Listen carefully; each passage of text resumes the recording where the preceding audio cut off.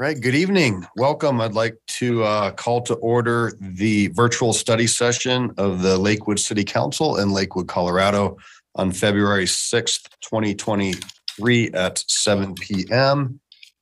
If you are unmuted and typing, maybe we could get you to mute real quick. All right. So those that wish to participate tonight, the dial-in number is 720-707-2699. The webinar ID is going to be the same for that dial-in as well as for Zoom, which is 820-6281-3086. Mr. Clerk, will you please take the roll? Paul. Here. Abel. Here. Franks. Here. Jansen. Here. Maya Guerrero. Is she on the line? I do not see her in either. Vincent. Here. Strom. Here. Charazai. Here. Springsteen. I don't see her. Stewart. Here. Over. Here. Mayor Paul, you have a quorum. Awesome. Well, I'd again like to welcome everybody and thank you for tuning in. I think there's a lot of interest tonight. We have actually 3 presentations, and we're going to go ahead. And the first 2, I think, are one was brought forth and sent to the LAC, so we're excited to have them join us. And the third presentation is an update on the beginning stages of our housing study. So, Mr. Clerk, will you please take it over with item 3? Yeah, thank you, Mayor. I'd like to introduce Elizabeth Molinar from the LAC Sustainability Subcommittee. Ms. Molinar is here with us tonight to present on the LAC's assignment related to water conservation and House Bill 22-1151. And I am going to share my slides and be advancing on behalf of Elizabeth and then Jeff from staff. Good evening, Ms. Molinar. Nice to have you with us tonight. And I'll also mention that these are on lakewoodspeaks.org. So I'll just turn it over. Good evening, Mayor Paul and City Councilors. Thank you for having the opportunity to present on behalf of the Lakewood Advisory Commission on this increasingly important topic of water conservation. The document that you have received from us, the Lakewood Advisory Commission, has a lot more details, but tonight I'd like to highlight some of the parts of the suggested plan that we brought forth. All right, why is this important? Next slide, please. Water conservation has been an active priority for many citizens in Lakewood, especially with increased drought and reduced water supply in the Mountain West region. House Bill 22-1151, Turf Replacement Program, was signed into Colorado state law in June 2022 and directs the Colorado Water Conservation Board to develop a statewide turf replacement program, which will provide one-time funding to incentivize the voluntary replacement of non-functional irrigated turf. The program will begin July 1st, 2023, and local governments are eligible to apply for grant funding to support existing turf replacement programs, although the process is still being developed by the Colorado Water Conservation Board. The grants require a dollar-for-dollar match by the local government.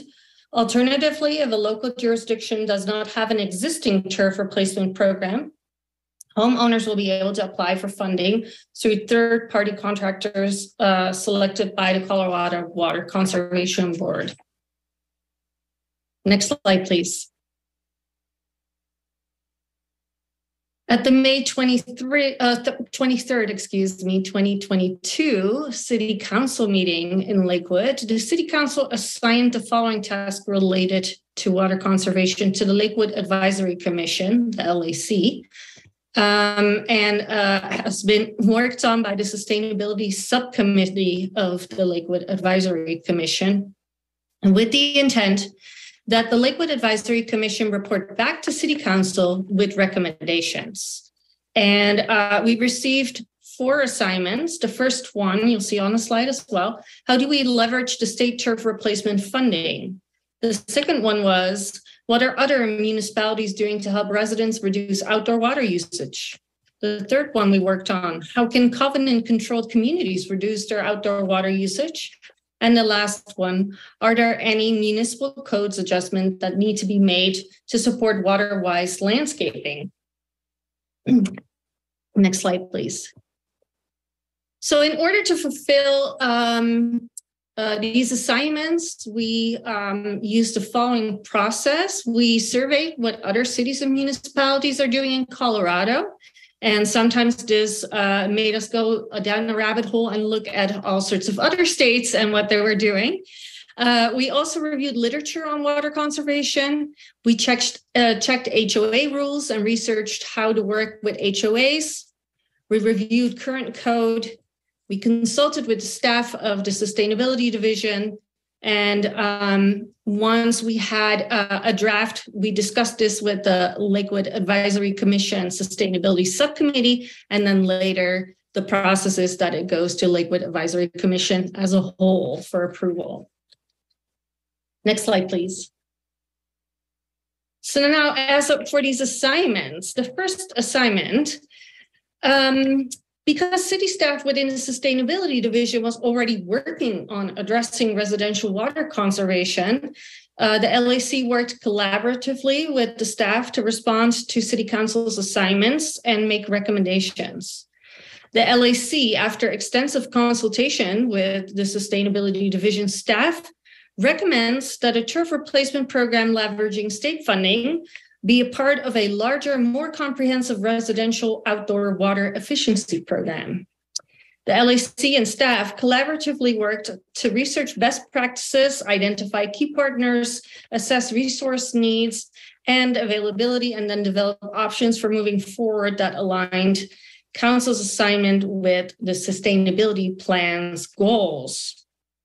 The first step of the program would be to implement a low-cost 2-year project focused on creating incentivized water conservation strategies and education. The results and impacts of the project will be used to inform long-term program structure, including partner organizations, resources, and funding requirements. And the staff recently submitted a Colorado Water Conservation Board grant requesting $100,000 to support a 2-year residential outdoor water efficiency project that will begin in spring of 2023 and is estimated to save 2 million gallons of water. An award decision is expected in March of this year, 2023. Having a contract in place with an organization like, for instance, Resource Central, in spring 2023 would position the city to quickly leverage state's funds as soon as the turf replacement program is established. Additional potential funding mechanisms include funding from the state turf replacement program, state and federal water conservation grants, the city's general fund, low interest financing, or a combination thereof. Because water conservation is a pressing issue that will be a focus for many years to come, this proposed project should be the first implementation step of a longer-term community water conservation plan. Results from the residential outdoor water efficiency project will help the city prioritize which conservation measures will be most impactful to residential water savings and should be included in long-term planning. Next slide, please. All right, moving right along to assignment number 2. Several Front Range communities have established education and incentive programs targeting outdoor water conservation. Several Jefferson County municipalities, including Wheat Ridge, Golden, and Arvada, use organizations like Resource Central, a nonprofit based out of Boulder specializing in water conservation implementation, to administer their conservation programs. It must be noted that other Front Range cities have found permanent water restrictions more effective for reducing water use when compared to voluntary water restrictions. However, in our recommendations, we're focusing on voluntary reductions only. Next slide, please. Homeowner associations have the responsibility of maintaining common area landscaping, thus having an important role in outdoor water usage. Many common areas are covered in non-functional, aesthetic only, turf, and are inefficiently irrigated. HOA laws in the state prohibit associations from adopting covenants that ban or restrict xeriscaping or require owners to use turf grass. HOAs can, however, enforce the appearance of their communities, saying dead, unirrigated grass as enforceable, while active xeric garden would not. Despite these laws, there is still misinformation about landscaping requirements within covenant-controlled communities. The LAC recommends that an HOA toolkit be developed specifically to teach covenant-controlled communities how to reduce outdoor water use. The toolkit would provide an action list and resources, including clarification on state law surrounding turf requirements, alternative to turf grass, efficient sprinkler head technologies, irrigation assessments, and optimizing watering schedules and communication templates. The Appendix C, in the recommended or suggested plan includes a list of items that could be included in such an HOA toolkit. Upon completion, the HOA toolkit could be distributed throughout the city, primarily through communication with HOA communities and members, property managers, and may be useful for commercial properties also. Communication with the residents of HOAs may also be important, maybe via postcards or such, to empower the homeowner in an HOA to be able to add water-saving ideas to their landscape. Additionally, the HOA toolkit can help facilitate fact-based discussions among homeowners and their HOAs regarding specific water conservation projects. Next slide, please. And then our last assignment number 4. Lakewood's current municipal code does not have specific language regarding the use of water-wise landscaping, aside from a reference to xeriscape gardens being exempt from height limitations as a site nuisance. Actually, there was somebody who came to the Lakewood Advisory Commission meeting to talk about like the grasses in his front yard. So we had some input from community members too. Additionally, it is unclear how the role of native grasses for residential landscapes integrates with the city's definition of what constitutes an unlawful condition on property. Several other communities have comprehensive landscaping ordinances that encourage the use of low water native plants and grasses and restrict the use of non-native grasses. Lakewood has an opportunity to incorporate code language that will reduce outdoor water use while maintaining a vibrant Colorado native landscape in our neighborhoods. Next slide, please.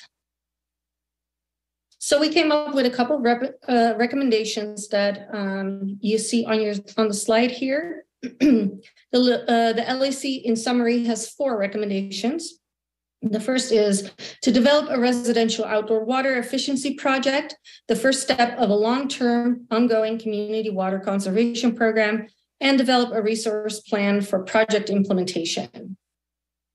Second, establish a partnership with an organization like Resource Central to create a residential outdoor water efficiency project. The third is use research and information from the LAC to develop an HOA toolkit focused on water conservation. And then the fourth, review the municipal code and develop proposed revisions that will help reduce outdoor water use and align with the city's adopted water conservation goals while taking into consideration neighborhood values and the importance of code enforcement responsibilities related to noxious weeds, fire hazard, and aesthetics. Next slide, please. And we also try to think a little bit about equity and equity as entangled with sustainability. And we suggest applying an equity lens when executing this turf replacement program. For Lakewood to achieve the most favorable results from these water conservation ideas above, it is important that we find ways to engage all our citizens, households, and communities. A few things to include or to think about when developing the plan is that we may wish to incorporate financial means in our designs. Lakewood must navigate communication barriers and multilingual outreach to best increase our successful implementation of these ideas. Multilingual outreach is not only verbal, but also needs to be written word translators to allow English as a second language users the ability to, for instance, read the bids and contracts and licensing documents. And lastly, we should recognize that age and disability will require more human power to accomplish water conservation, and some form of volunteer assistance may be essential as well. Okay, next slide, please. And this concludes my part of the presentation. Thank you so much for your time. And I will now turn it over to Jeff Wong of the Sustainability Division. Thank you, Commissioner Muhlaner. Thank you very much. Well done.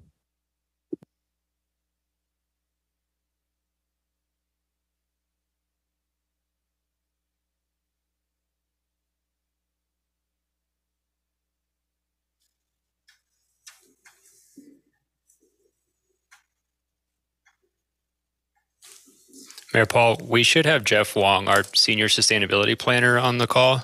Sure. And he's here to present the staff's response to the LAC, and Jeff provided a lot of hours to this project. Oh, okay. Yeah, we're moving him to be a presenter. So out of curiosity, is this essentially number 4 then? So we're doing 3 and 4 together? Correct. Unless Okay. there are, yeah. Nope, that's fine. Mr. Wong, good evening. Welcome. Thank you, Mayor Paul. Good evening, and good evening to City Council and members of the public. My name is Jeff Wong, and I'm a senior sustainability planner in our sustainability division here. And I'll be taking a few minutes to talk about how we'll be implementing some of those recommendations that LAC's just presented to you, as well as highlighting some of the existing conservation work that the city's already doing. I also do want to give a brief update on the status of the state's turf replacement program. Next slide, please.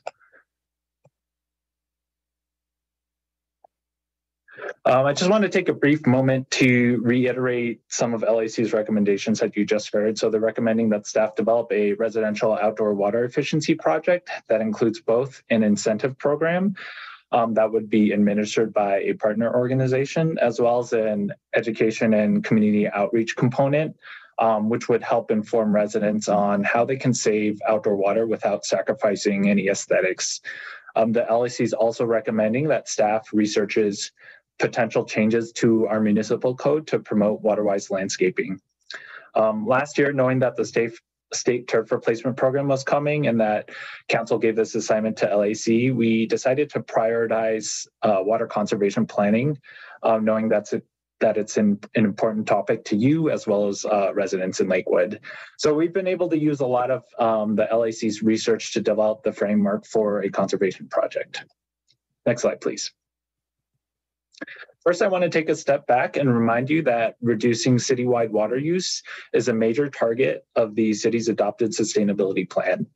Our target is to reduce citywide water use by 20% by 2025 compared to our 2010 baseline.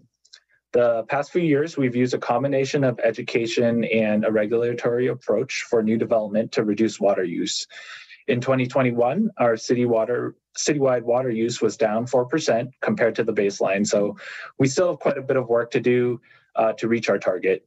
We want to supplement our existing work with additional strategies that will help us to reduce water use. Next slide, please. I just mentioned some of the existing education and regulatory work that we've been doing related to water efficiency.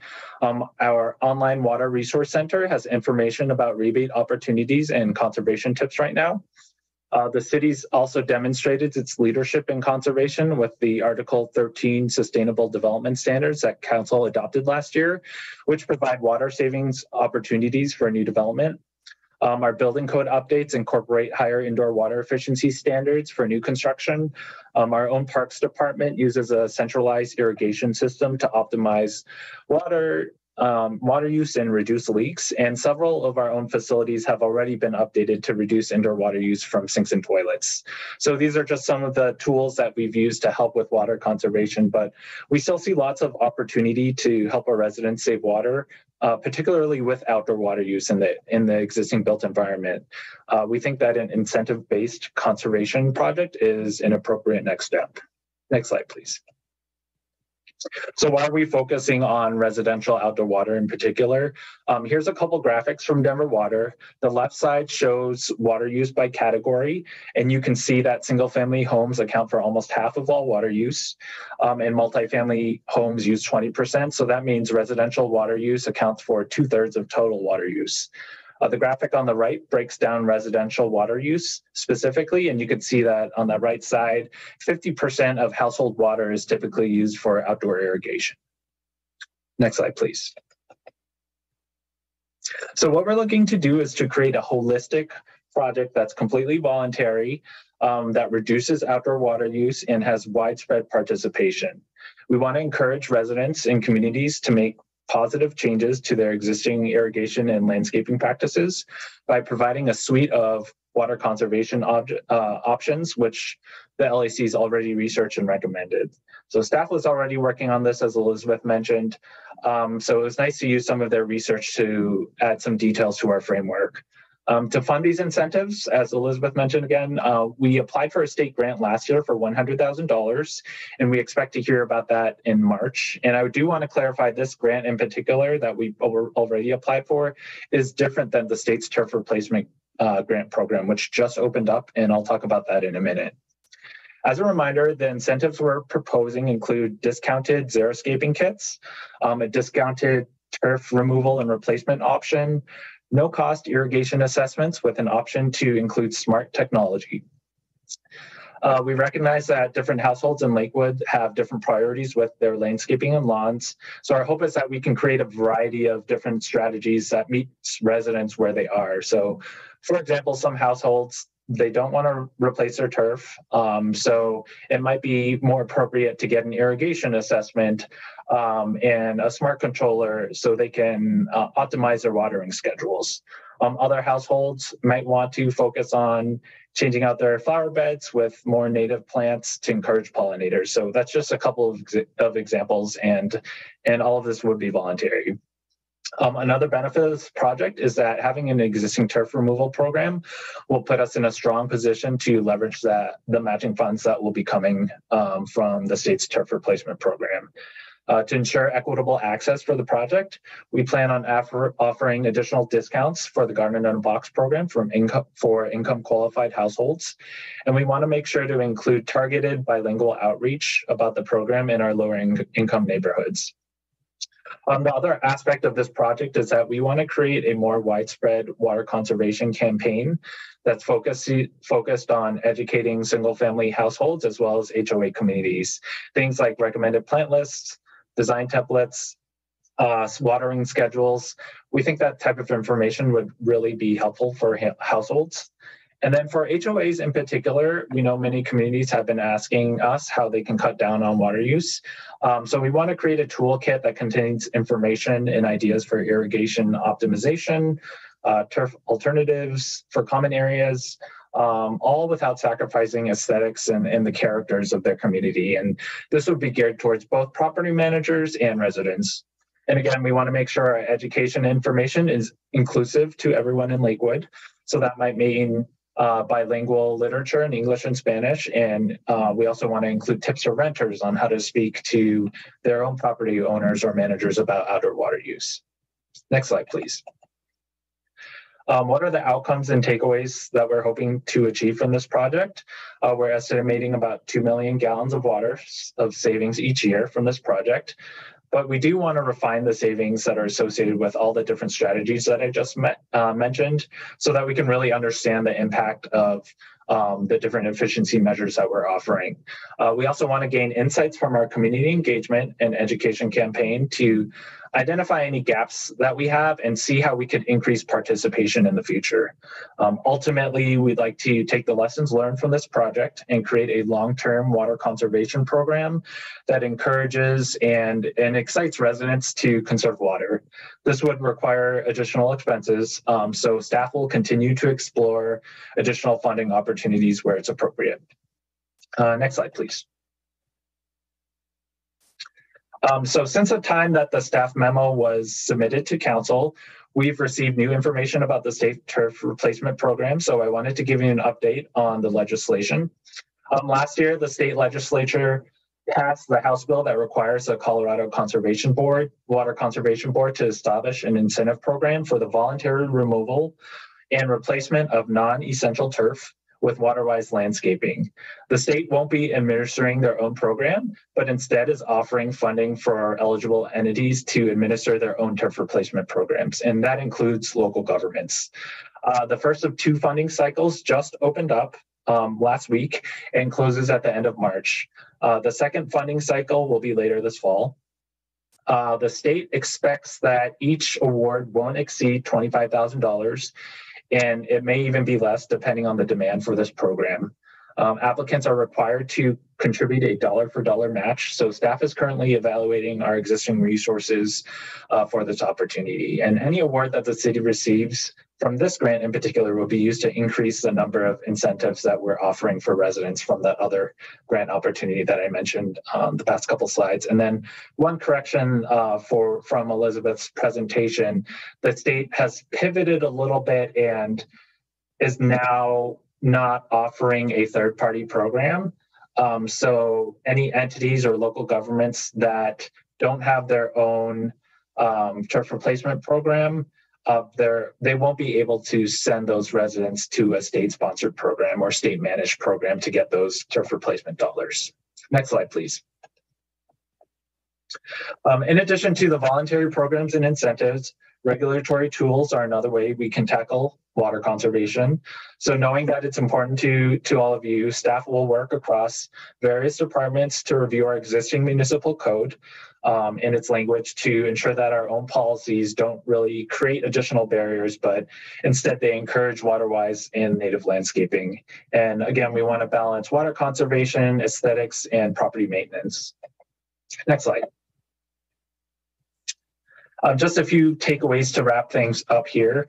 If our grant is awarded this March, we'll be creating a holistic water conservation program focused on residential outdoor water use. The project would last until the end of next year, the end of the growing season next year, and include incentives to implement conservation strategies, as well as an inclusive education and outreach campaign.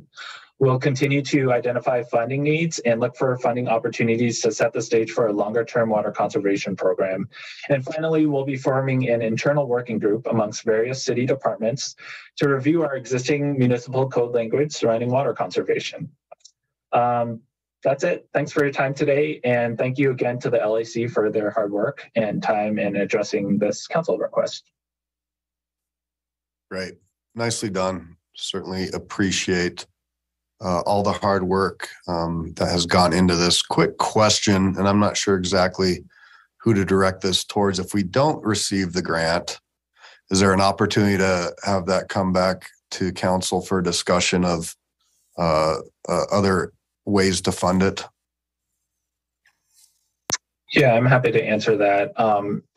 So if we don't receive the grant, I think we'll regroup internally and kind of reevaluate what sort of resources are available and potential options to finance the project maybe. But again, we'll have to regroup. We're cautiously optimistic about the grant, but we never know what's going to happen. I will say that regardless of whether we receive that grant, we do want to have that education campaign for both single family homes and HOA communities. Okay, great. Thank you. Ms. Sharzai? Yes, thank you. That was one of my questions regarding the CWCB grant. As I understand, the first round of funding this year is going to be extremely competitive.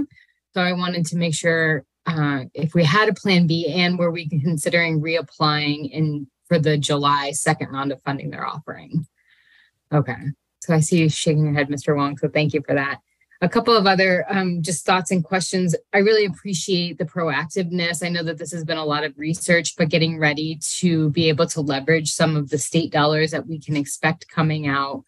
It sounds like one of the funding pools is already opened and we can expect a second one in the fall. But I have a couple of questions. One is Resource Central. Have we started those conversations with them? I'm just curious about their capacity as this starts to roll out. They're one of the few entities that are ready to get going quickly. And having experience working in the nonprofit sector, like sometimes that's hard when this comes fast. So wondering if we started that conversation. And then we'll ask that and then I'll let others go. Thanks for that question, Councillor Scherzai. We have spoken with Resource Central several times. They're aware that we submitted the grant, so we've been working together to make sure that they do have the capacity. We've been in conversations with them in the past 6 months, I'd say, several times. Great. And just one more question. The 2 million gallons, I think I saw in the presentation you did online, savings a year, we're far from our goal. So does that help us get closer to the aspirations we have for 2025 reductions? Yeah, that's a great question. The 2 million gallons is very small compared to where we need to be. And it won't make a significant difference for our goals at this point, but we're kind of viewing this as a long-term project or a step towards a long-term project that ultimately hopefully will change the landscape of water use in Lakewood here. Great, thank you. All right, Ms. Vincent, then I have Mr. Abel and Ms. Strom. Yes, thank you. And thank you for the presentation too. I had submitted a question earlier today, so I don't know if you have the answer to it or not. But one of our goals is also to increase our tree canopy. So I did not know how this was related to that. I didn't see anything about planting trees in the outside water conservation. So my question is was this looked at? And it was my understanding that planting trees helps reduce that because it removes turf. Thanks for that question, Councillor Vincent. This project in particular is separate from the tree canopy project, so they're independent of each other. But that being said, the incentives that we are offering as part of we hope to offer if we get this grant as part of the residential outdoor water project would address water use and irrigation for trees. So we hope that as the city progresses with tree planting, we can kind of pair that with these free irrigation assessments that residents can sign up for so that they can really learn how to water them properly and not overwater. Okay, thank you. Mr. Abel? Thank you, Mayor. And it was a very good presentation, well thought out. But it sounds like we're talking about conservation of water that comes out of the tap. There are other sources of water that are well used in Lakewood and often used in Lakewood, well water, sump pump discharge, and rainwater that we can collect off the roof into a single barrel every year. Also, we need to keep in mind our farm-to-table needs. Some livestock is still grazed on pasture in Lakewood. And of course, the trees, not just the shade trees and other trees, but fruit trees are very popular in Lakewood. I really appreciate the voluntary nature of this, considering well water, sump pump water, or sump pump discharge, and rainwater that ordinarily would go back downstream or to the groundwater and water table and then float on down to supply our reservoirs and such. Using those sources of water does deflect some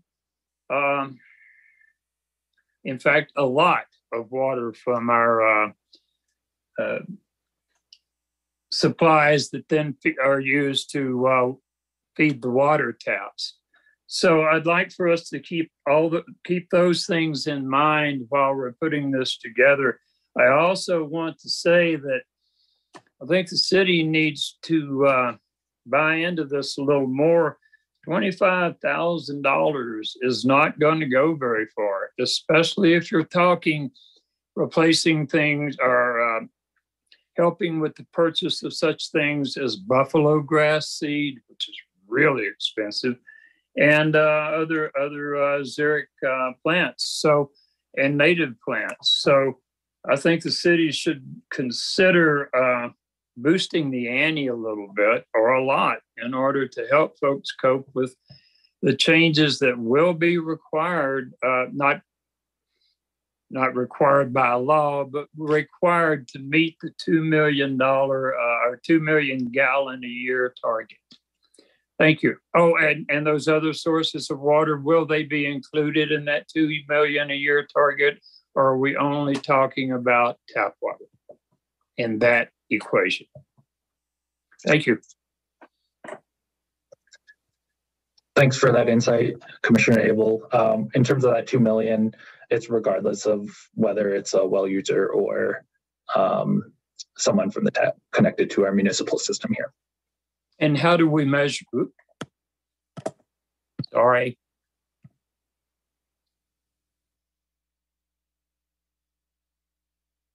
You're muted, Mr. Abel. You're muted. There we go. So how do we measure the well water that we save? And what base do we judge it against in current use and sump pump water as well? How do you measure how much of that's going out on the yard instead of soaking back into the ground and being transported downstream to our reservoir supplies? Yeah, that's a great question. I think that we will work with our partners, whether that's Resource Central or a different organization, to help us do those types of measurements. And they have expertise in working with various types of households and communities. All right, Ms. Strom. Thank you. Very exciting information. Thank you, everybody, for all of the work that you've done. I know down here in the Ward 5, and I think I can even speak for many of our neighbors in Ward 4, as we're hearing more and more pleas about the Bear Creek Lake Park water feasibility study. The conversation of water conservation has also been a big part of that topic. So thank you all for what you've put into this. My question is this one point of clarification. There's been a couple of mentions about matching funds, and I wanted to make sure I was understanding that clearly, that we're talking about the city matching state dollars. We're not yet talking about whether property owners' dollars are being matched by this program. Is that correct? Yeah, that's a great question. I didn't clarify that. You are correct that when I was talking about the match, it would be city funds. We do have a structure that we're proposing that would require some of the incentive programs for residents to also put some money into that, depending on the type of incentive. Gotcha. Thank you very much. Mr. Olver. Thank you, Mayor. I'd like to bring this conversation down to a little bit of reality. We all got our Excel bills recently, and it was super high, and we all were shocked, and basically call it sticker shock. And I bet every one of us turned our thermostats down a degree or two. And the same thing is going to happen with water, or is happening. It has happened for years now. We can talk about programs all we want, but it's economics that's going to drive how much water we save. And I learned all this when I was out campaigning and walking around, because there was an awful lot of lawns that were dead. And I knew, and I actually asked a few people, it was like, okay, how come you're not watering your lawn? And the answer always is, it costs too much. And so as we see our water prices go up, just like the heating prices, the amount that people save is going to be automatic. So I don't know that we need a giant government program for this. We do need certain little things. I'm all for education of our citizens, showing them how to change their lawns over to xeriscaping, what kind of plants they can use, what those plants will look like. I know one of the slides mentioned the gardens at Kendrick and O'Kane. I think we could definitely spend some more money on those kind of things. My idea has been, and this is just my own little idea, like think of Kipling, the middle median on Kipling, south of 6th Avenue, all grass, or south of Alameda actually. And, we could actually plant that with take it out of sod or turf and plant it with certain specific xeriscaping, low water using plant for a ways, and then just put up a sign. And so as people drive by, they can see that plant, what it looks like year round. And we could actually have a sign there that says how much water it uses. And then people will understand or be able to go and just take a simple drive and learn what their lawn would look like if they changed it. And so I like the whole idea of an education, especially since I tried to put in buffalo grass a couple of years ago, probably even 5-10 years ago. It didn't live. I must have done something wrong. And so I could definitely use some more education on what's going to live around here, especially up on Green Mountain where I live. That 25,000 isn't an awful lot. But I would point out, like, for instance, on the turf replacement, and that economics drives who replaces it, it's going to invert who we need to actually incentivize. If we go into our higher income neighborhoods, they all have grass right now. When I was walking around during the campaign, it wasn't the people in the higher income bracket who were letting their lawns go. It was in the lower income areas. And so if we really want to save water, we got to incentivize the people in the higher income bracket, which, is pretty much upside down for what everybody generally thinks. So that's about, I would say also, if we want to get better, more efficient sprinkler heads, those kind of things, we need to be talking to Lowe's and Home Depot, because what people put in their lawns is basically what they carry. And if they don't carry something, then, well, as you know, if your sprinkler head breaks and you want to go replace it, you go to Home Depot or Lowe's or maybe one of the other hardware stores and buy the cheapest one, or something like that. Not necessarily the one that says it's going to use the least amount of water, unless you're thinking ahead, I guess. So that's all I have right now. My point is, it's all going to be economics, and it's kind of going to be driving itself. As water prices go up, people are going to use less and less water, and I think water prices are going to go up. That's all I have. Thank you. Thank you. Ms. Maya Guerrero. Yeah, I will say that I think I'm generally in favor of this program. I also really appreciate the having these two agenda items together, and in particular thinking about how setting these things up now might be a foundation for the future. So in that spirit, I also really wanted to point out numbers wise, both in terms of monetary investment, which I believe a couple of others have mentioned, maybe needing additional investment from the city, wanting to ensure that we're really maximizing the investment from the state. But that also, 2 million gallons kind of sounds like a lot, but much like budgets for 100,000 people, water budget for 100,000 people, 2 million gallons actually is a relatively small amount of water to save. I think the average American family is somewhere around 100,000, uses somewhere around 100,000 gallons a year. And so I hope that, again, like I like most of the things that are in this, I hope that this is the beginning of much more aspirational goal setting for the city and more amounts of both monetary investment, but also innovation in terms of how to incentivize and create a culture of sustainability here. Cool. All right, Commissioner Millan, your hand is up. Yeah, I just quickly wanted to mention something in response to Councillor Olver. Speaking of lawns that are unwatered and maybe dying, there's also there are a lot of people who are interested in actually taking out the lawns that they have, but they don't really know how to. So for instance, I'm in the steering committee of Sustainable IBER, which is a part of the Sustainable Neighborhood Networks.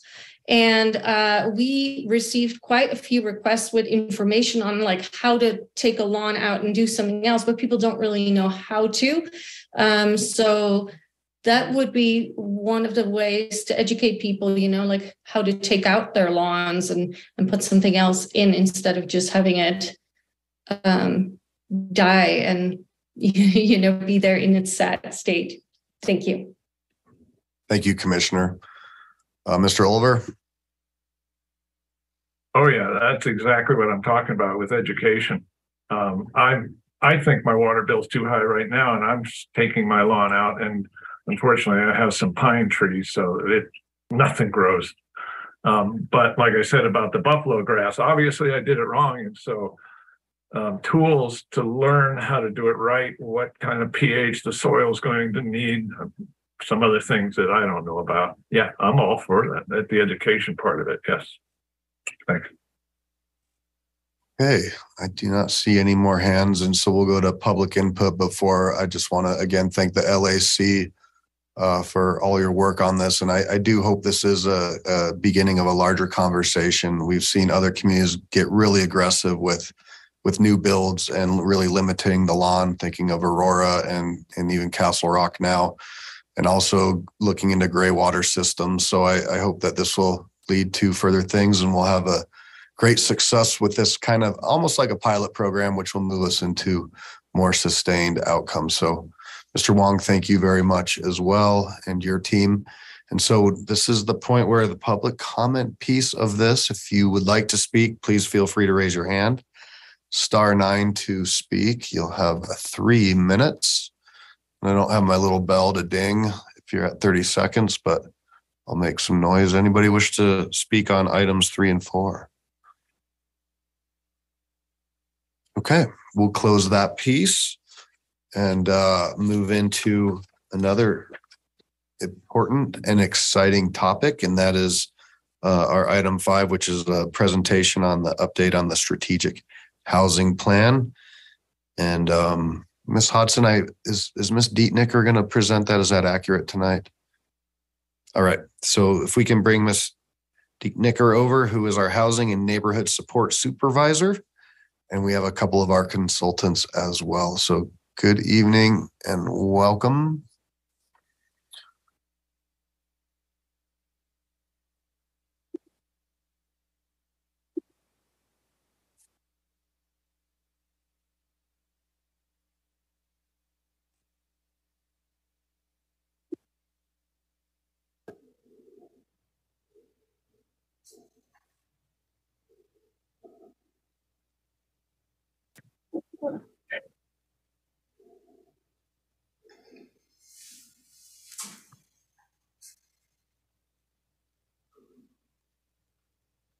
Might be having a connection problem. Take your time.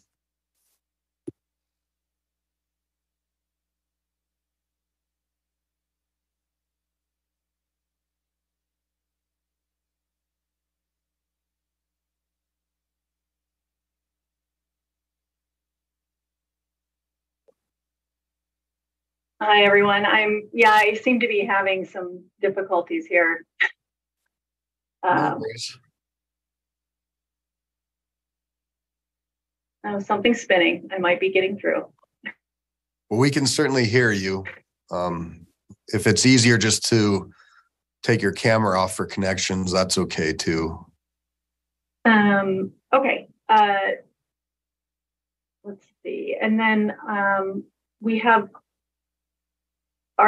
the other two panelists also coming through and having issues as well. It looks like we have Andrew and Aaron. Andrew, we have camera on Andrew, and Aaron is with us, but I don't know if I have a camera. Up there's Aaron. We have a camera there. Good evening. Welcome. Okay. Strange. I don't see him, but I will. So tonight, I, along with Andrew Rashford from Gruen and Associates, will be providing a brief presentation for you. I think Aaron will, or I'm sorry, I think Andrew will be at the presentation, sharing his screen. Yep, we got that. It's on there? Okay, strange. I'm just not seeing anything. Okay, then I am gonna get started. Hello, everybody. Thank you for your patience. Amy Dieknicker, Comprehensive Planning and Research Division here. And as I said, I'm here with Andy Rashford with Gruen and Associates, which is the consulting firm that's assisting staff with the development of Lakewood's first strategic housing plan. Slide 2, please. So tonight we're going to provide just a brief overview of the strategic housing plan process. We're here to kick off the community engagement efforts, including a community survey that's designed to better understand residents' own housing needs and experiences here in Lakewood. And then Andy is going to present some of the information we've learned so far, which is mostly the current housing and economic conditions and housing needs forecast. Please note that this portion and this information that we're presenting tonight is simply what we've gathered so far. So this does not include any strategies or tools or recommendations at this time. And of course, we are here to answer questions at the end of the presentation. Next slide, please.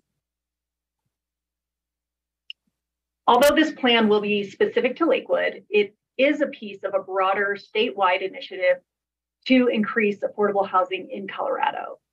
Through House Bill 21-1271, the state established funding through the Department of Local Affairs, or DOLA, for communities to identify and implement local strategies that will lead to more affordable housing in Lakewood, or in Colorado, or both.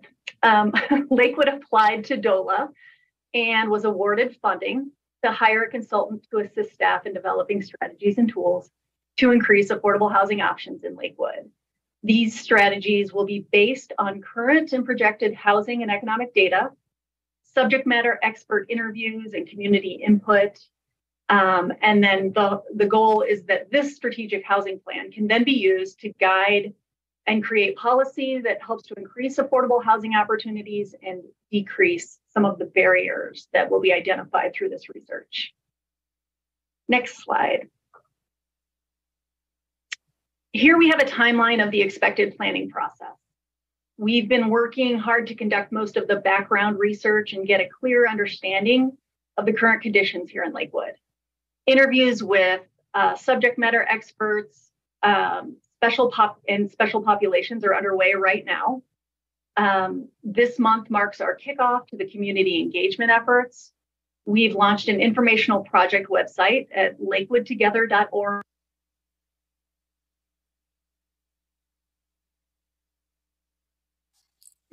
Did we lose Amy?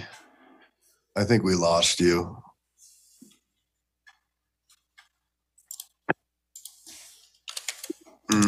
Maybe we can carry on for her because I think she was almost done. But if she comes back, she can interject. Thank you.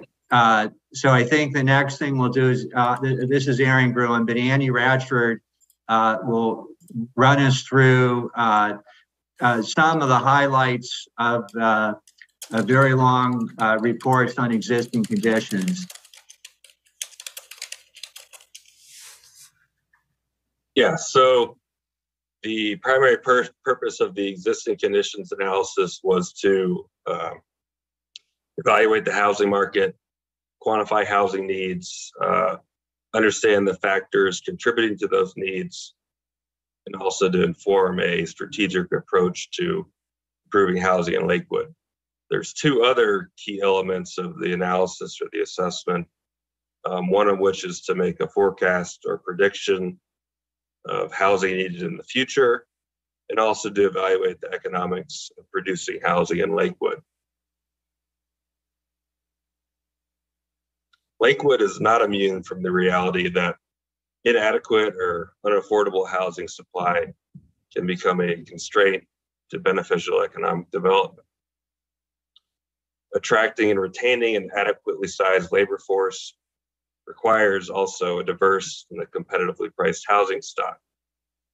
Insufficient workforce housing also can have quality of life implications, such as longer commutes or overcrowding, which ultimately become competitive disadvantages in economic development. There's also other linkages between housing and economic development.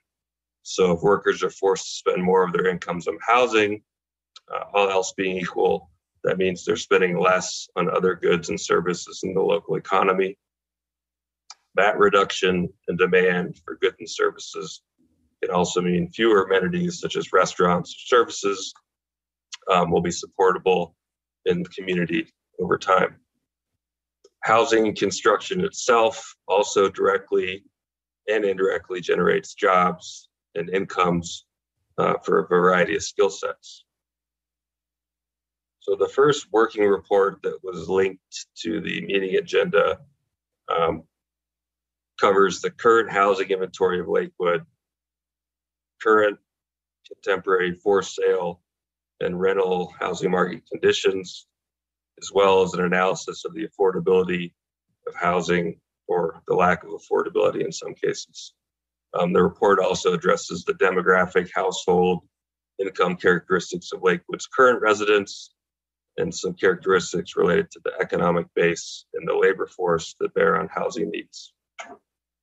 The second report furnished to staff that reviews future growth in Lakewood and makes an estimate of additional housing likely to be needed over the next 10 years. We'll cover a few of the highlights of this analysis towards the end of the presentation. About 18% of all housing in Lakewood is estimated to have been built prior to 1960. This older housing stock is mostly comprised of single-family homes that are in central and northern neighborhoods of Lakewood. Another 40% of the existing housing stock was built during the 60s and 1970s, which was an especially strong area for single-family development in Lakewood. A lot of this housing is in the Carmody, Kendrick Lake, Foothills, and Green Mountain neighborhoods. An additional quarter of the housing inventory was built during the 1980s and the 1990s.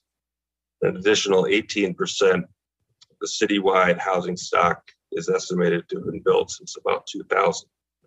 So with the exception of Rooney Valley or the Grant Ranch neighborhoods, a lot of this housing inventory since 2000 has been attached single family townhomes or duplexes or multifamily housing units.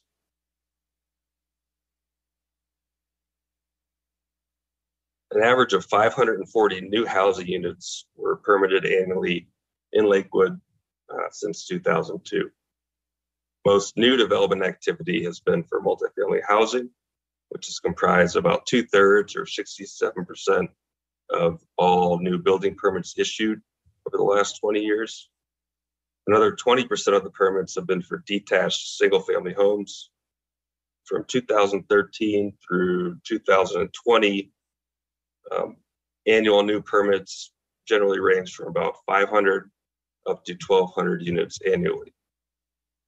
Fewer than 400 units were permitted in 2021, and a similar amount were permitted through the first 9 months of 2022, which is when this chart and the data was assembled.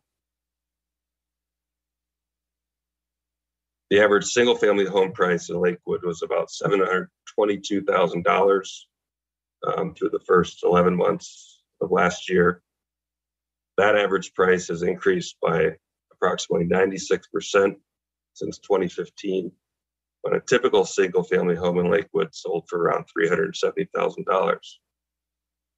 The average price for a townhome or a condominium unit was about $403,000 last year, and the average price has more than doubled since 2015, when a typical townhome or condo unit sold for less than $200,000.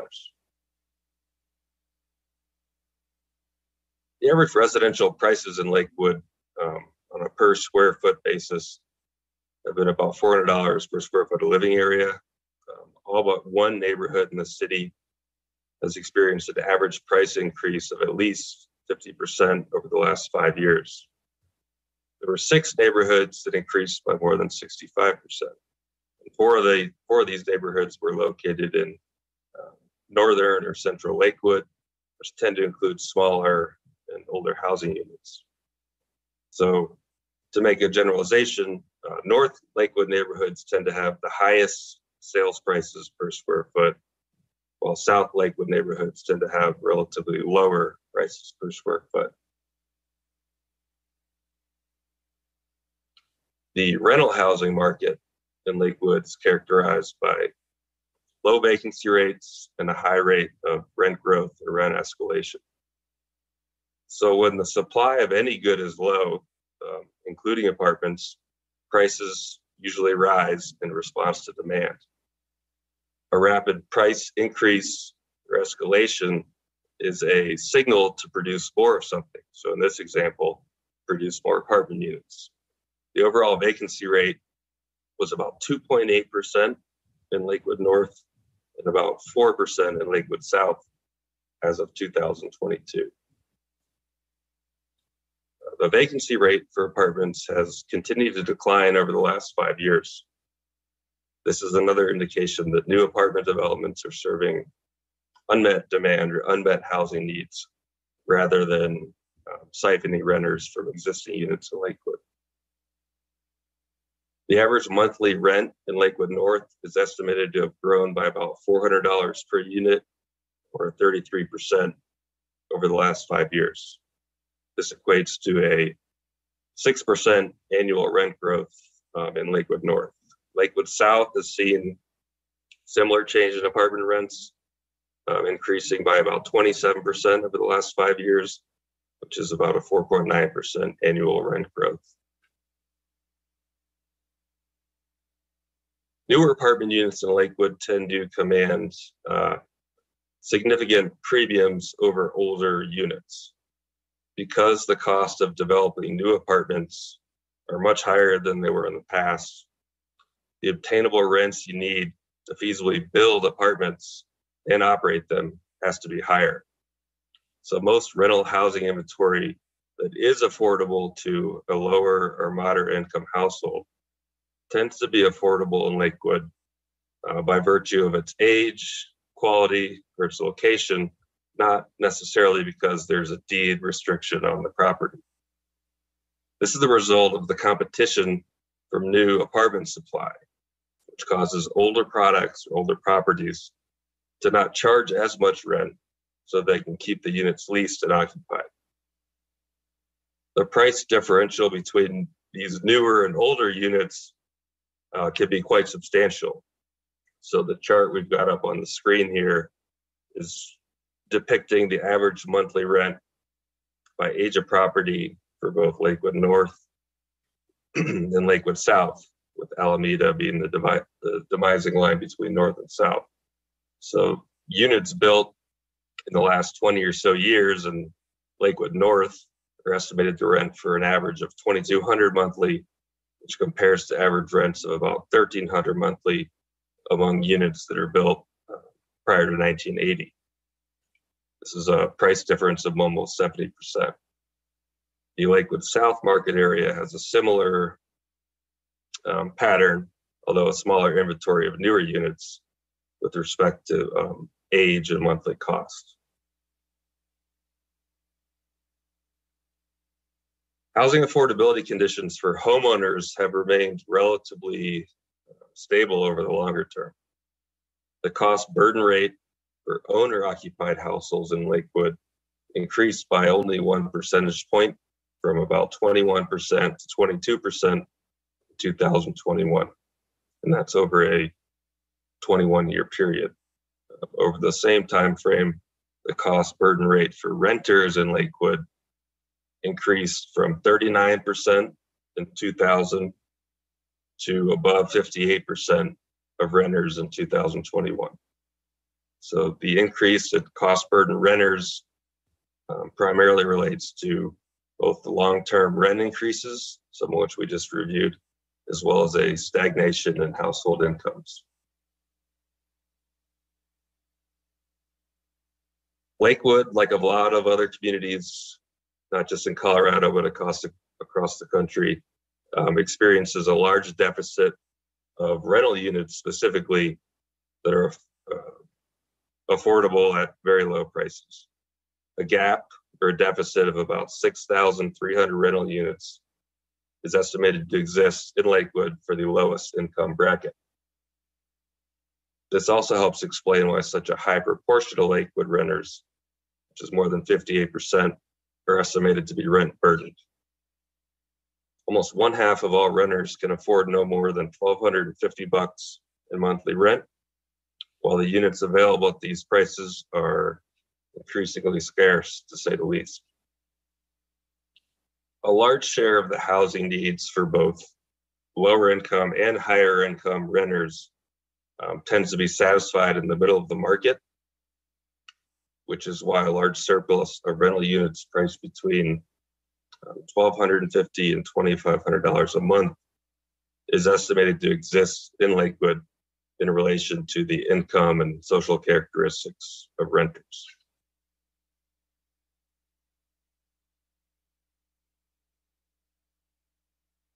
A large surplus of owner-occupied housing is estimated to exist at the higher price points of the housing ladder. About 3/4, 75% of all ownership housing in Lakewood, or almost 32,000 housing units, is estimated to have a value that exceeds $380,000. Meanwhile, Lakewood contains about 22,000 existing homeowners who could afford a price of $380,000 above. So the difference between these two numbers, the supply and the need, suggests that there's a large surplus of about 9,300 ownership housing units that are priced above this $380,000 metric. This indicates that there's a lot of existing homeowners who could be challenged to purchase different housing in the community absent a decline in prices. For the ownership housing inventory, the gaps or the deficits, if you will, are really pronounced or concentrated in the lowest price segments of the for sale housing ladder. There's a gap estimated of about 9,000 units for owner occupants priced below $275,000. Regions or communities that have high ratios of jobs to available housing units are a lot of times those communities or regions that experience the highest increases in housing costs over time. So the estimated jobs to housing unit ratio in Lakewood today is somewhere around 1.1 jobs per housing unit. And historically, looking back at the housing stock and the number of the estimate of employment in Lakewood, this ratio is probably fluctuated between 1 and 1.2 jobs for every available housing unit. So the jobs to housing balance locally is not unusually high, which is an indication that there's other factors aside from job growth that have contributed to the rapid housing price increases, as well as the low availability rates for housing in Lakewood.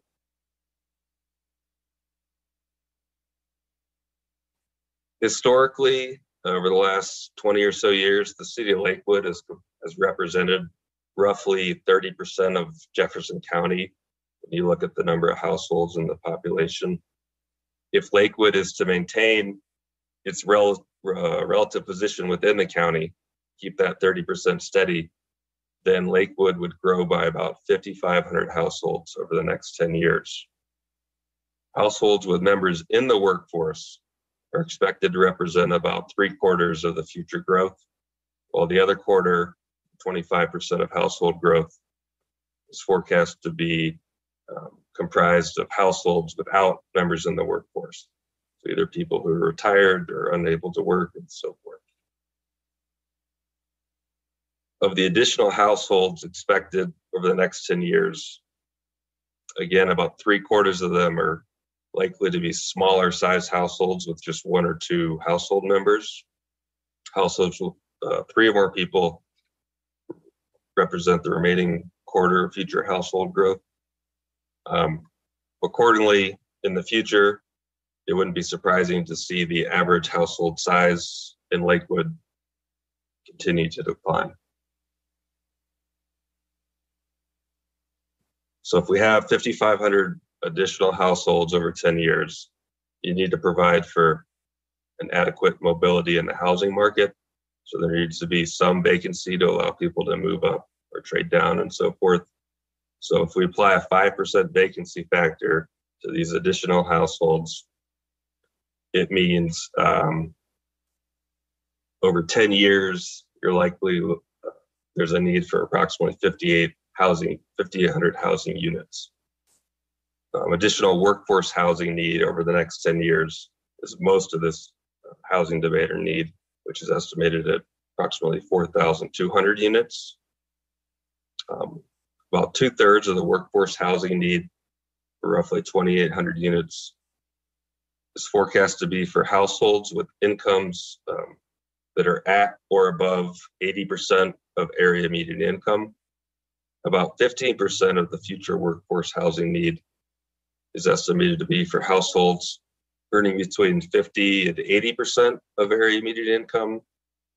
And there's an additional 20% of workforce housing need, or roughly 800 units over the next 10 years, that is likely to be associated with households that have incomes below 50% of area median income. Skipping to the right side of this pie chart, talking about non-workforce housing need, primarily housing for elderly folks. This need is estimated at about 1,600 units over 10 years. About 35% of the non-workforce housing need, or 550 units, will be for households that have incomes either at or above the 80% of area median income threshold.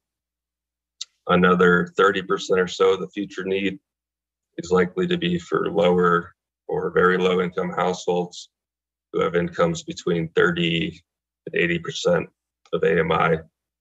The largest projected source of non-workforce or senior housing need over the next 10 years is estimated to be for households with incomes below 30% of the area median income.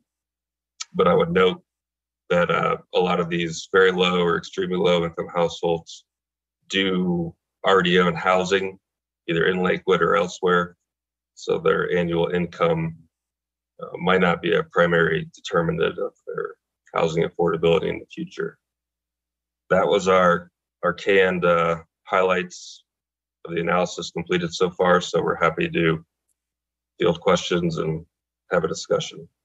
All right. Thank you, Andrew. Much appreciated. And I think you're probably getting a lot of data, as this is something many communities are dealing with and looking at. I think our peers in Wheat Ridge and Golden have gone through this process. The numbers of 96% and 109% is just, it's incredible that things have changed that much. And I'll also say your slide on affordability, ownership affordability, on the kind of lower end is not surprising, as I think we've all struggled to figure out how do we get starter projects or, affordable for sale projects for people to move in. Okay, so let's go to council questions. Mr. Abel.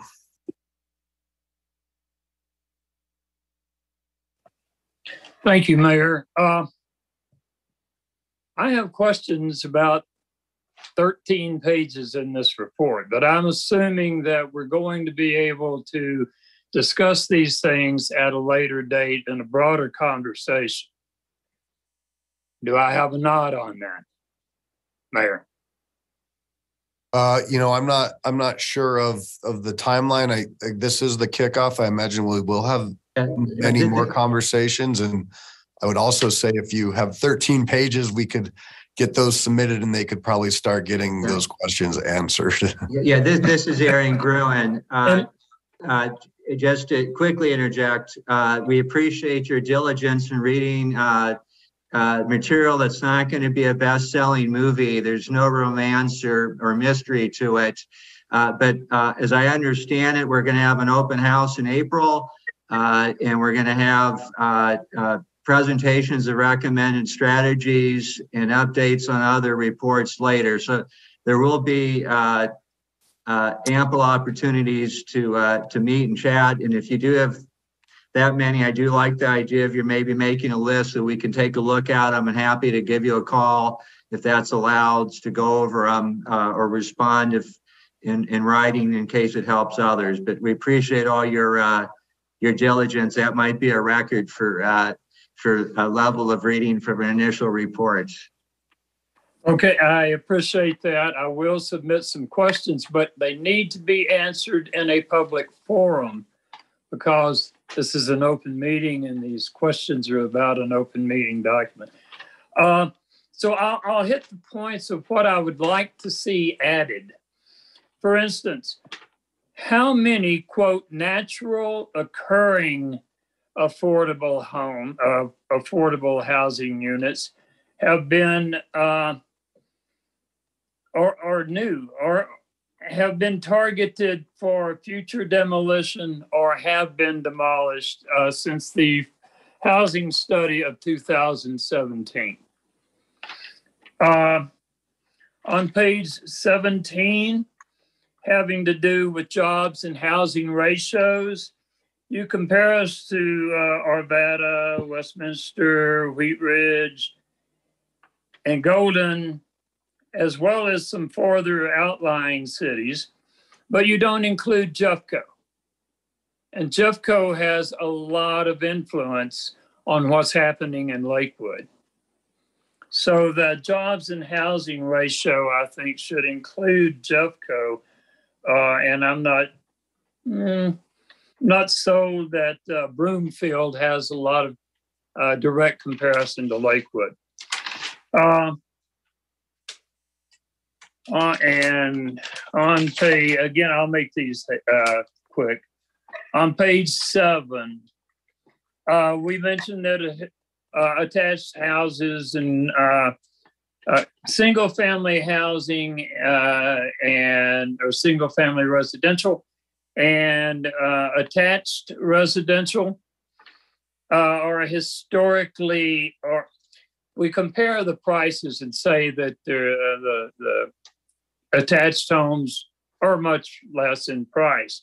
That's been historical, though. I remember in the housing crash of 1990, when I bought my home here, condos and townhomes were taking huge hits in price, and that price differential was there. So I'd like to kind of see how that has shaped up historically. How do they compare in 2017 with the last housing study, and how do they compare today? Let's see. I want to get to the most. I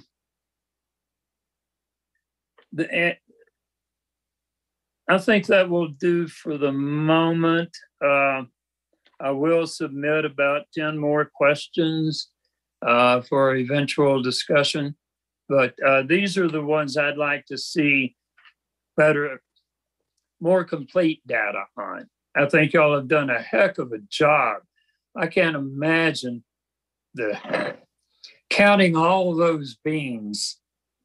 It is a lot of information. So if you could maybe see to that, to those few questions, I will submit some more in writing through Ms. Dicknicker, I suppose. So, Mr. Abel, it might be helpful if you're able to just submit all of them. I'm not sure just to make sure they know exactly what you want. Sure, I'll come back on the others as well. And we can put that through the Lakewood Together where this is on, where people are asking all the questions, and make sure everything's in one place for everybody to see all the information and answers.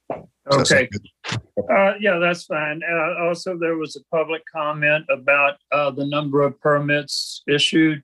If that could be addressed, I would appreciate it. Thank you. Okay.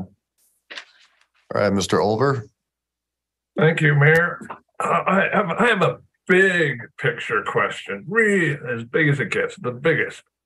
How long can we keep building houses or housing? And in other words, what's going to stop us from building more? I mean, when you think, and this is for Andrew or Aaron, I don't, whichever one. When you think about it, you look around, we're all single family homes, in 100 years, we could have torn them all down and put in 2-story apartments. And 100 years after that, maybe we could tear all them down and put in 4-story apartments, and go on and go on and go on. But there's got to be a limiting factor. I think it's water. Would you agree with that? Or is it something else? Like, how can we possibly feed that many people? I'm not. Let me take a stab, and Andy, you'll correct me if I mess up. All I can tell you is the initial research analysis suggests that you have enough land and capacity to add housing beyond the 10-year forecast that we've prepared. So I am not that smart. I can tell you that I charge very little for a 100-year forecast. I won't be around to see the results, and I know I'm going to be wrong. I charge more for a 10-year forecast, where over the last 52 years, the firm's had a pretty good track record, a batting average of, the equivalent of 300 in baseball. So the short answer is I would focus on encouraging the land use policies and the housing policies that will create a diverse stock of housing for the next 10 years that will provide economic and social benefits to the community. And yes, in the long run, water is always a challenge. I'm actually in Arizona today, and one of our client communities I read in the paper, is spending $80 million to buy water rights. Colorado and Arizona are part of the states that have to deal with the Colorado River Compact. So there's always going to be physical constraints, regulatory constraints, natural constraints. But what we're trying to focus on are the things that we know something about, which is the underlying demographic, social, and economic factors that are driving the needs for housing over the next 10 years. And the good news is you at least have enough without having to be too worried about these long-term matters over the next 10 years. And so it doesn't really answer your question other than to say there's good news. You have enough capacity to meet the challenges in the short run. And that's what we're going to focus on over the next 10 years. And we'll try to give some guidance on what to look forward to after that. But your guess is as good as mine over the next 100. Andy, did any other quick adds or changes? Where in Arizona are you? I'm in Scottsdale. Yeah, I spend time in the Phoenix area, so I keep hearing about the water they're buying. We've served the city of Scottsdale since 1980, and there's been all sorts of changes in the housing and the economic base, and water is always an issue, and where the housing is built and what type of housing is always an issue. But in general, if you look in the long run, many communities over time have become more prosperous, more successful, and done much better than they were forecast to do or expected to do when they started. And I'm generally very optimistic that when there's political will and a good business plan, there's a way to overcome what seems like very challenging problems like water, which you were talking about this morning. But generally, we've gotten nicer housing, better quality of lives. And all you have to do is go look at a castle or a king's home 100 years ago and look at your home today. And most times you have a nicer home than they did. You have plumbing, for example. So I'm optimistic that these long-term challenges can be met. Yeah, I don't have anything to add specifically other than to maybe address what I thought was part of your question, which is kind of alluding to, what's kind of the build out capacity of Lakewood. And then once it's built out, what happens way in the future. And we're not estimating the water capacity or anything of that nature. I mean, we've got information from city staff that documents how many units have been either proposed or planned or titled or denied. So we know there's many thousands of housing units that could be built. Whether or not there's water to serve them 100 years from now, we don't know. I would tell you that we've done some similar work for communities that are more rural in Colorado that have 300-year water supply rules as opposed to 100-year rules that the state requires. And there's a trade-off, you can preserve more water from aquifers, but housing is going to be more expensive. Or you can, in some ways, do what you're discussing in the previous presentation, encourage people to conserve water, and all else being equal, housing should be a little less expensive because that is part of the capital cost of building housing, which is providing water to a housing unit. So, okay, I think I'm not going to worry too much more about 10 years, but I'll let my younger colleagues worry about the 25-year plan. So, girls, it's on you looking around.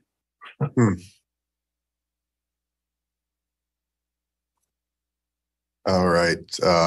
Miss Vincent and Miss Mayat Guerrero. Yes, thank you. I had handed in some questions earlier this morning, and I was hoping some of the answers would be back by now, but I'll go over them just so that council knows that I've submitted them, if that's okay. One is that I did not see, you may be able to answer this right now, within the data, I did not see the bedroom, bathroom count for the apartments that you were comparing. Yeah, we did write answers, and if you didn't get them, we can read you the answers we wrote within a few moments of getting your questions.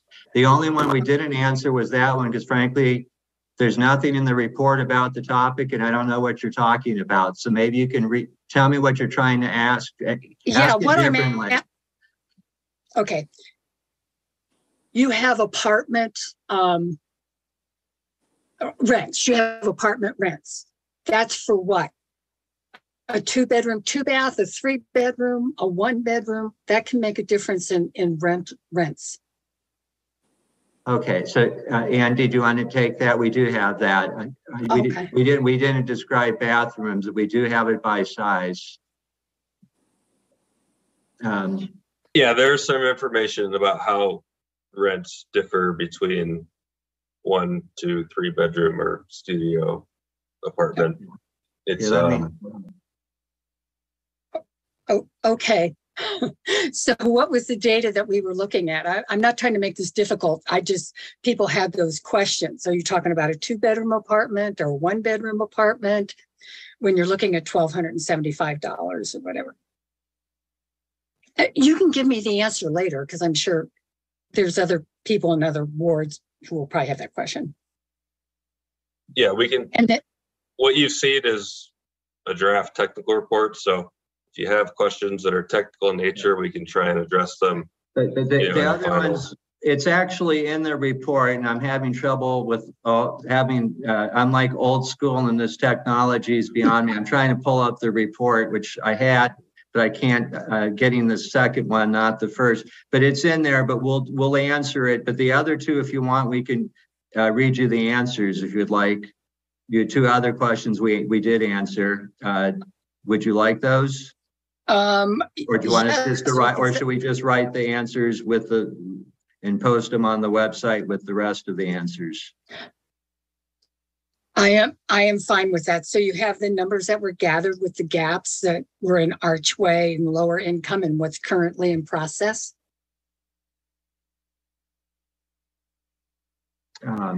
Maybe Ms. Vincent, can you, help me understand? Yeah. Do you mean what has been built affordable? And I'll read you the question that I submitted. Okay. I'm feeling like I tried to submit these earlier. I haven't gotten any information back on them. Although it was stated gaps in the projects for apartments and affordable housing, such as Archway, I did not notice any information about what was currently in the works. Information about the numbers that are in process and the process that are directly related to current zoning, which is not impacted by 1427. So it's the things that are getting built now. It appears to have a lot of apartments and housing coming in. That I did not know if it's included or not. Yeah, city staff developed a list of site planning and pre-planning applications for residential projects. As of October 2022, there were approximately 3,900 housing units included in the pre-planning applications received over the prior 12 months. Additionally, there are approximately 4,300 housing units associated with site planning cases that were initiated in the prior 3 years. These two sources of potential, quote, future housing construction in Lakewood represent about 8,200 housing units. We have not tried to quantify how many of these units or which of the planned proposed developments would be impacted by any regulations, or, we're not going to the detail of reviewing each project to figure out which ones are going to be approved and which ones are going to be built. All we know is there's a lot of units that are proposed of a variety of types, including apartments. And then I think you asked about the count of condo and apartment dwelling units taking place. And table 3, page 12 of the existing conditions report does have the number of new construction permits issued through September 22. And then there were 2 previous pieces on the housing stock on pages 7 and 8. They were drawn from the 2020 census or the 21 American Community Housing Survey.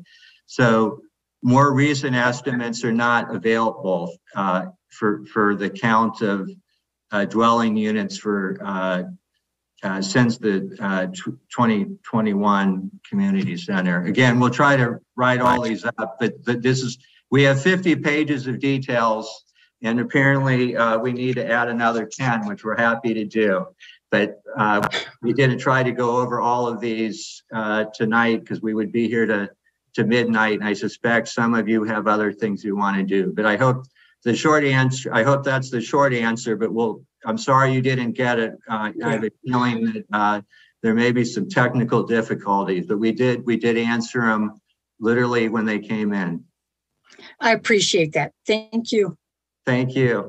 And just as a side note, if we could address the comments on Lakewood Speaks in written format too, would be helpful. We'll do that.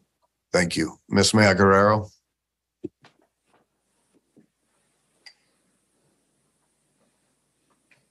Yeah, thank you all so much. I think that this study is a great foundation, which I'm sure I'll circle back to. I wanted to to me, I'm really seeing within this study a clear need for both an increase of affordable units for rent, which is when I say affordable, like I talk about often in this space, I don't mean specifically subsidized, although that also, but in addition, I mean middle income, working families like can afford it. I also see really a need for us to think about the pathway to homeownership. And those feel like really big gaps that this demonstrates incredibly clearly. And I just wanted to make sure that for those, following along at home, that they know that, of course, water and food and land are things that we definitely have to worry about. But of course, when we have more density, we actually have smaller water impact per person and per household. And that more density also tends to lead to a smaller carbon footprint per person and per household, although, of course, it's a larger carbon footprint per lot. And so just to address some of Councillor Olver's concerns that the what might be the limiting factor of why we stop building, I think should really be based on the needs of humans that are living here in Lakewood, socio and economic, rather than thinking about those as much, although of course we want to have reasonable sustainability practices. I hope that we are focused on creating an affordable, accessible, and sustainable community. And I actually think that density can really help with that. I also just wanted to make sure that we're uplifting to the really great work that was done on some of the neighborhood level data within this study. And I hope that that also helps us. I think, Councillor Vincent didn't bring it up this time, but I know she and I both talk a lot about the rate of affordable housing and new builds that are in our ward. And so really thinking about how we're ensuring that there is a level of affordability and both for renting and for ownership across the city. And I don't really have a question. I just wanted to make sure that sort of that read of those things is out there for folks. And lastly, again, to just really commend such a thorough study and hoping that this is the foundation for forward thinking, for innovation, and for thinking about how to make the best possible community. Thank you. And this is just getting started. We have an extensive community survey. We're looking at the economics of developing housing and then developing a plan and talking with you about it. So this is just the early innings of the ball game, but thanks for your comments. And you read it the way we would have intended it to be read. So thank you. All right, I'm going to go to public input portion of this if anybody wishes to weigh in on this presentation. And again, this is on Lakewood Speaks and Lakewood Together. And people have a great opportunity to weigh in as we go forward. Okay, not seeing any. Want to again thank our folks for coming out and giving us the preliminary, and we look forward to working with you through this. And certainly you'll probably have a lot of information coming in and a lot of great questions from council. So thank you. Thank you. Nice to meet everybody. Great. Okay, so we do, as a study session, we have committee updates. If anybody has a committee update, I just want to circle back to one thing. I think it's important for us as we all try to work together to acknowledge one another in respectful ways. And while somebody might not think calling somebody girls is offensive, these are women and colleagues and fellow council members. And I want to make sure that they're respected with that same level. They're not girls. They're your colleagues, they're council members, and they're adult women. So please, as we move forward, keep that in mind. Okay, committee reports. Ms. Sharazai. Thank you. A couple of things. Selection committee is aiming for a March 8th interview process. We have more than a dozen openings across our board and commission. So just a personal request to all of my colleagues here on council to please help spread the word of these opportunities. We'd love to see some, one of the better parts of this job is seeing all these dedicated community members show up to dedicate time and volunteer to support our community.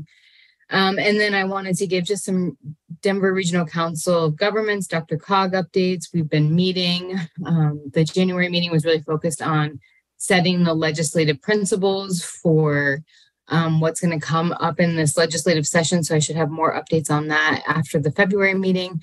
And then we had a work session on Wednesday of last week where we started continuing the conversation around affordable housing and polling members of the council around questions such as what's out of reach for your local government to accomplish a loan that you want to see addressed by like a regional housing strategy. So I'll continue to update folks. There's a lot of discussion about affordable housing. It'll be interesting to see a regional approach to finding some solutions to support this. And that's it for me. Awesome. Thank you. Miss Vincent. I think usually you let us talk about if we're going to have office hours this Wednesday from 10 to 12, our ward meetings. Would you like to talk about if you're going to have office hours? Yes. I guess if you want to have an upcoming council meeting, please. Yeah. So I will have office hours this Wednesday from 10 to 12 at City Hall. Everyone's welcome. Thank you. And it'll be an open forum. Great. Thank you. Mm-hmm. Ms. Strom. Thank you. Just a quick update on Head Start. We've already had one meeting this year, and we will actually be getting a full report as a full council body coming up later this month. Separately, I chair the Budget and Audit Board, and no meetings yet this year, but we did talk when we met last time in November.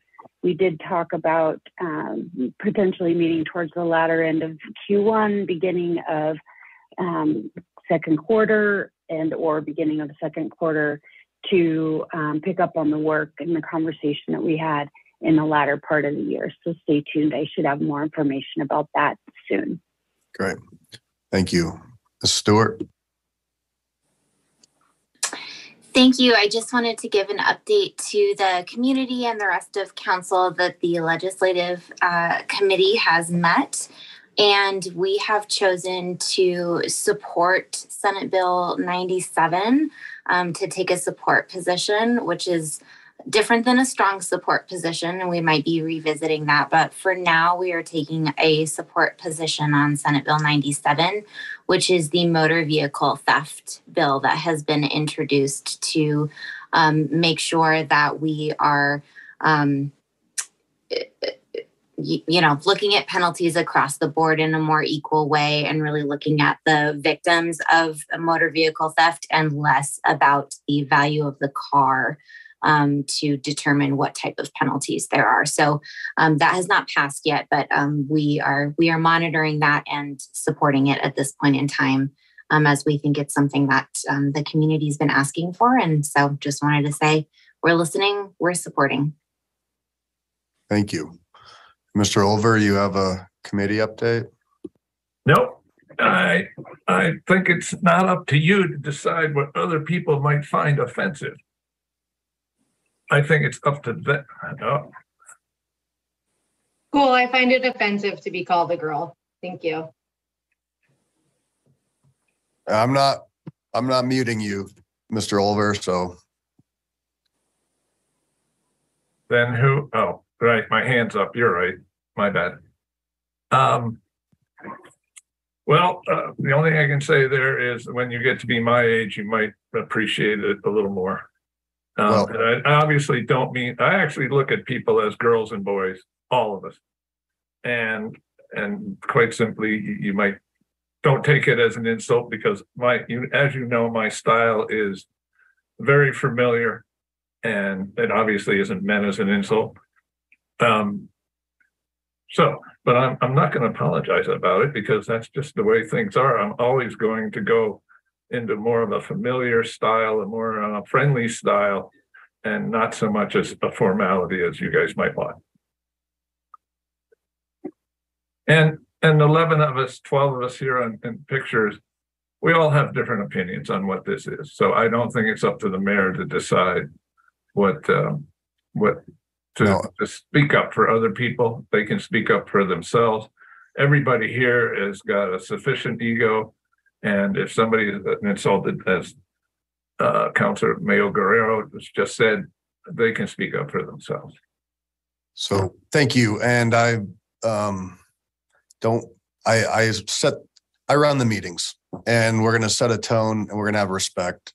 And the respect being that we have several women on this council, and you're not going to refer to them as girls, just out of decorum for the body. So you can do what you wish in your own time, but I do feel like some were offended, and it's my job to try to run the meeting and make sure everybody feels welcomed and supported.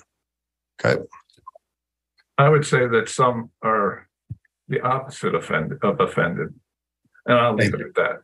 Yeah, thank you, Mr. Albright. I think you've given yourself enough for this evening. So thank you. All right.